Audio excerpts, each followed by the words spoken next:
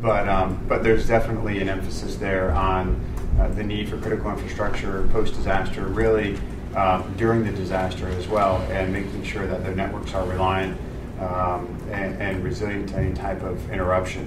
One of the things that we've seen it in cellular networks, we've seen it in data networks, especially in the last mile, is oversaturation, right, immediately following a response.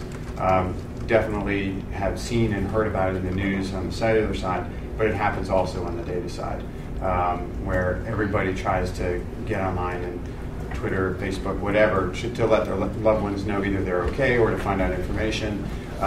So as much as network resiliency and reliability is an emphasis, also capacity planning.